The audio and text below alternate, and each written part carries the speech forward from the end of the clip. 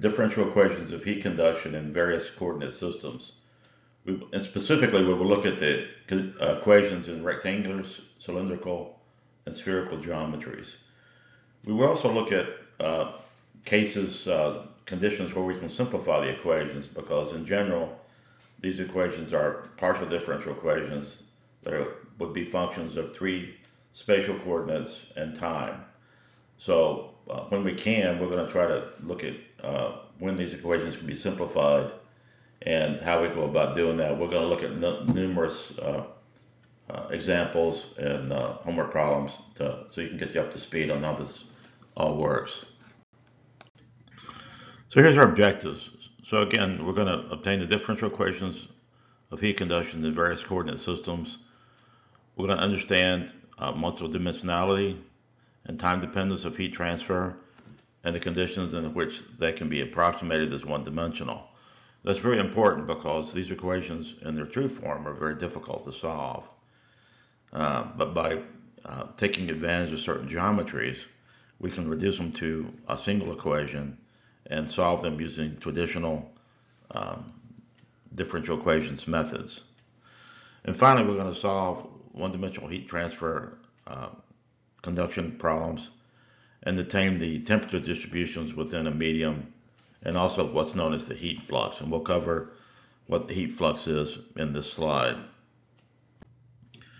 So although heat transfer and temperature are closely related, they are different in nature. Temperature is what's known as a scalar. It only has a magnitude, while heat transfer has a direction and a magnitude. It's a true vector quantity. So since it's a vector quantity, we need to establish a direction that's associated with both positive and negative.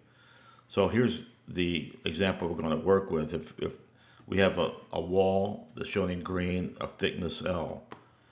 On the top slide, there's a hot side is on the left and the cold side is on the wall. So we're going to take the heat that's transferred, that's indicated by the red arrow. If it goes from left to right, that's a positive. If it goes from right to left, then that's a negative quantity. So this kind of follows our directions of what we typically take. You can think of this as like the x-axis. So vectors that point to the right are positive, vectors that point to the left are negative. So again, we're talking about heat transfer. The driving force the driving mechanism that causes heat transfer is the temperature difference. So the larger the temperature difference, the larger the heat transfer. So in dealing with these cases, we're going to look at three coordinate systems that we're familiar with. We got the rectangular coordinate system, shown here. There's a function of x, y, and z and t. So remember, this is heat transfer is a function of time. It can change. We'll look at cases where it doesn't change. That'll be one of the simplifications we make, like a steady state kind of case. Cylindrical is another case that we're familiar with. So you have r, phi, and z. And then finally spherical, which is r, phi, theta, and t. So to get started, one thing we need to distinguish is the difference between steady state and transient heat transfer. So here we show a wall that's shown in green, and at 2 p.m. it's 15 degrees C on one side and 7 degrees C on the other side. So therefore this temperature difference is going to lead to a heat transfer through the wall from hot to cold. And at 5 p.m. we can see it hasn't changed, it's the same. It's 15 degrees C again on the hot side and 7 degrees C on the other side. So we have exactly the same heat transfer through the wall.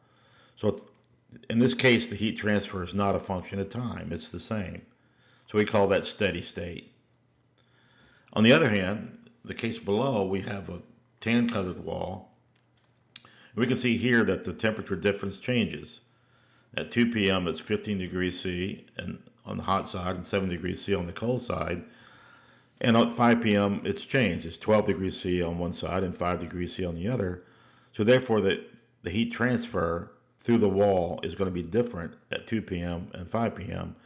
So this heat transfer is really a function of time as well. So we call that transient.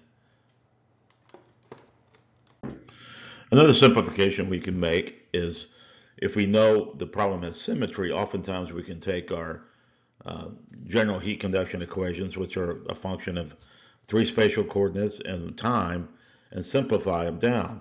So in general, the heat transfer equations are three spatial dimensions.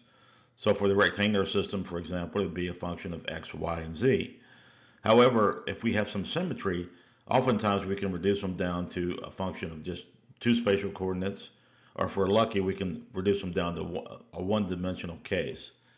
And that's sort of what we're going to start with, is we're going to start looking at cases where the problem has symmetry, and we can reduce them down to one single equation that's a function of one spatial coordinate and time. So let's take a look at this case here, as the author shows in figure 2.5. This is a case where here you have it's a function of heat transfer is a function of two dimensions.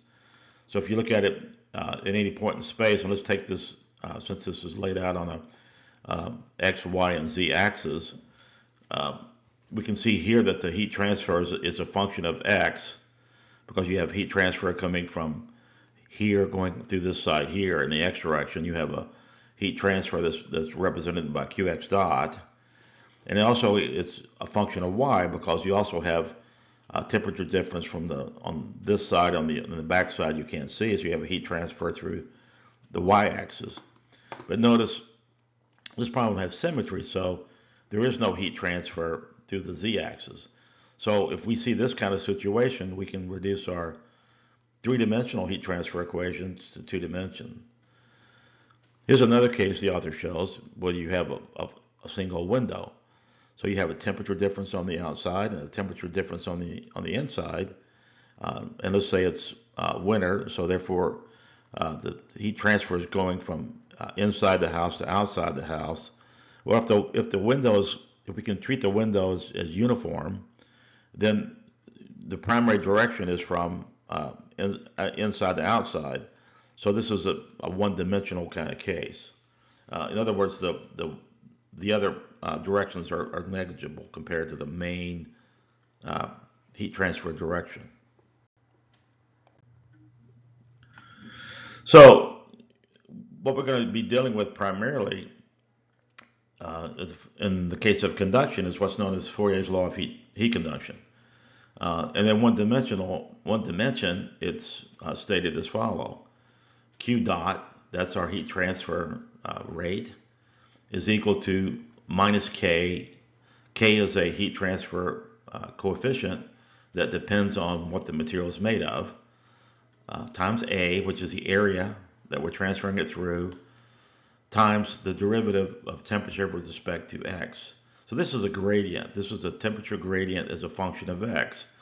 So for example, if we plot this out, let's say we put T on the y-axis and X on the x-axis.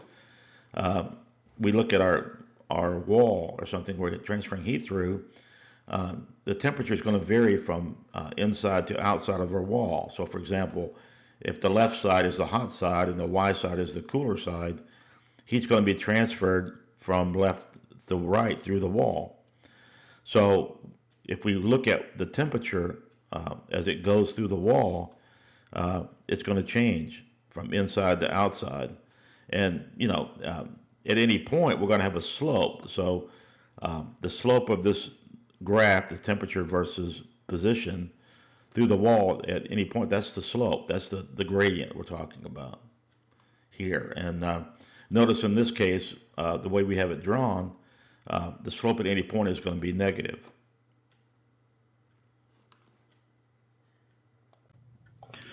So now that we've looked at the one-dimensional case that was simply a function of x, dt dx, let's look at how we can extend that to the three-dimensional case. So if we look at if we're inside a material at a certain point, the heat transfer is going to be the same on any isotherm. So what's an isotherm? It's a curve that has constant temperature.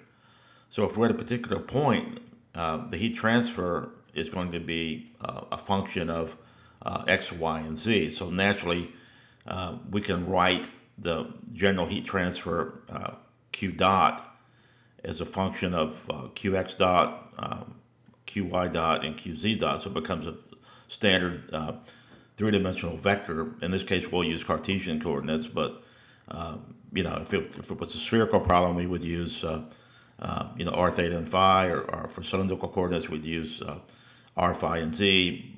But you can see that in three-dimensional rectangular coordinates, we're going to have a x component, a y component, and a z component. And here, notice that we have to use partial derivatives because the temperature is a function of x, y, and z and t. So here we have to be very careful. We have to use partial derivatives here. So we have a material. Heat generation, as we have seen, is typically what's known as a volumetric phenomena. In other words, it occurs throughout the volume of the material. Therefore, at a specific point, we can define what's known as the heat generation rate per unit volume. And we denote that by the symbol small e dot gen. And the units on this are the watt per cubic meter in the metric system, or it's the BTU per hour foot cubed in the English pound system. So if we know what the heat generation rate per unit volume is, we can simply integrate over the volume and obtain the heat transfer rate. So the heat transfer rate is measured in watts. So we're integrating out throughout the volume. Now, if the heat generation per unit volume is constant, certainly we can pull this outside the integral and just integrate over the volume and obtain the total volume. So in most of the cases, we'll deal with the heat generation rate per unit volume is going to be constant. But oftentimes in the problems, the book will give you small e dot, and you'll have to calculate it. So let's take a look at example 2.1, the heat generation in a hairdryer. So we're given that the resistance wire of a 1200 watt hairdryer is 80 centimeters long and has a diameter of 0.3 centimeters. We want to determine the rate of heat generation in the wire per unit volume in watts per cubic centimeter, and the heat flux on the outer surface of the wire due to the heat generation. So what we're given is 1200 watts. So that's the big E dot gen. So that, remember, that's in watts. We're told the length and we're told the diameter. So the rate of heat generation per unit volume, which is again the small e dot gen, is equal to 1200 watts divided by the volume. So what's the volume of a long wire? It's a cylinder, so it's pi r squared times L. So we put the numbers in, we get 212 watts per cubic centimeter. The heat flux on the outer surface of the wire is given by E dot gen divided by the area of the wire. So that's 1200 watts divided by the outside surface area of the wire. So if we look at it, a circle has a circumference of 2 pi r, so we move that through a distance L. That's the area of the outside surface of the wire. So you calculate that, you get 15.9 watts per centimeter squared. So thankfully, in many situations, heat conduction can be approximated as being one-dimensional. This is the case certainly if the heat generation is dominant in one direction and can be negligible in other directions. So some examples of this include the heat flux through the wall of a house, a cylindrical nuclear fuel element, an electrical resistance wire, such we looked at in the previous example, or the wall of a spherical container. So let's look at some more examples. So let's take a look at the heat conduction in a plane wall. So as I've spoken in the previous slide, in some cases the three-dimensional heat conduction equation can be simplified.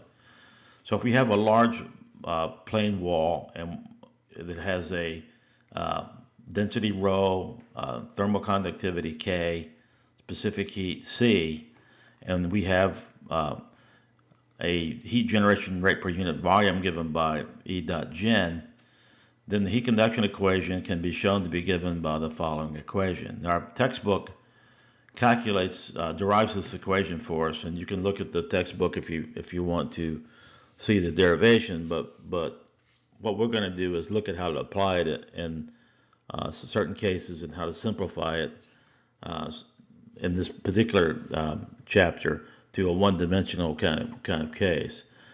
So one simplification we can make is that in most practical cases, the thermal conductivity K is uniform throughout the volume. So we can take that outside the derivative and then divide through by it. And we can write the following equation here. Here, alpha, which is equal to rho C over K, is the thermal diffusivity of the material and represents how fast heat propagates through the material. So this is the equation we're normally going to be dealing with in the one-dimensional case.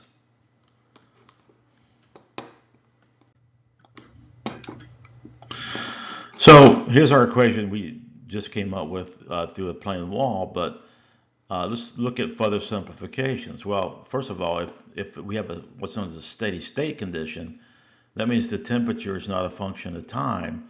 So therefore, this right-hand side is 0. So our equation reduces to this one. If there's no heat generation inside the material, well then this term is 0, so our equation reduces to this version.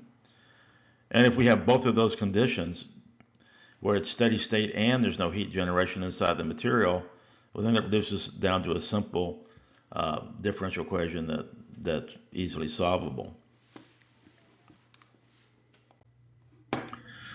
So what happens if we have a cylinder? Well, we can go through exactly the same kind of analysis, and our textbook derives the following equation.